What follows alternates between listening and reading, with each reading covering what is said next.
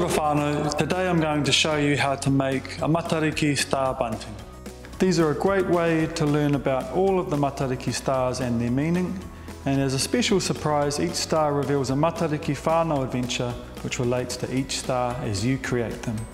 To make your star bunting, you'll need to either print or make a copy of the stars, a pair of scissors, some string, sellotape and a hole punch. First, I'm going to make Matariki. She is a healer and married to Rehua. When her star is shining bright and you're sick or someone you know is sick, this is a sign that you or they will get better. Take your two pieces of paper, the one with the star name on it, and place the other one to the side. Taking the piece with the star name on it, fold it across the line that goes through the centre.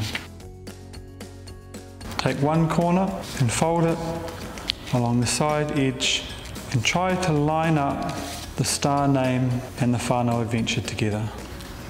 Turn it over, take that bottom edge and fold it up to the top.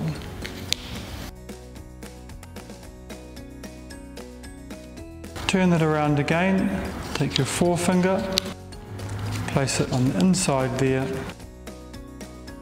and fold along the top edge.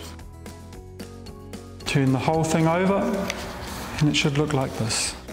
Taking a second piece of paper, fold again along the marked centre line, fold it in half one more time and then place this piece into the top to complete your star.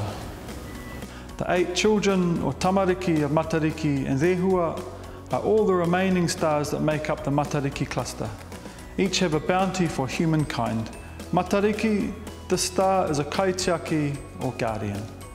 Some iwi believe there are 9 stars that make up the Matariki cluster, and some believe there are 7 stars.